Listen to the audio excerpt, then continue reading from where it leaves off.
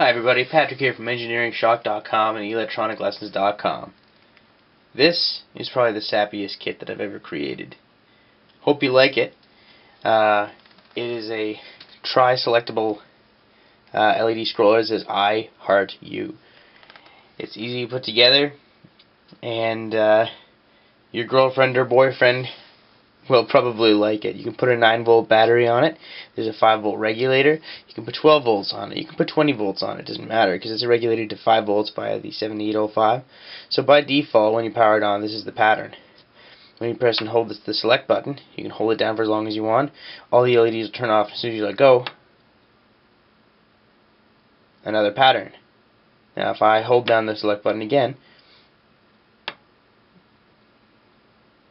3 patterns.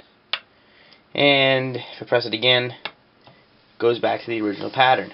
Now, if the room was completely dark, it would look a lot cooler.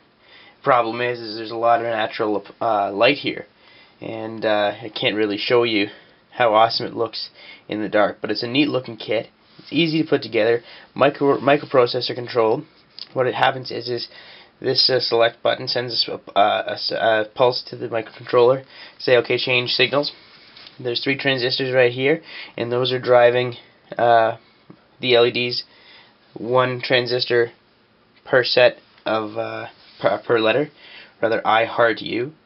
You don't have to do it this way. You can have them all in all red, or you can. I'll be selling them in all red or in 3 different colors.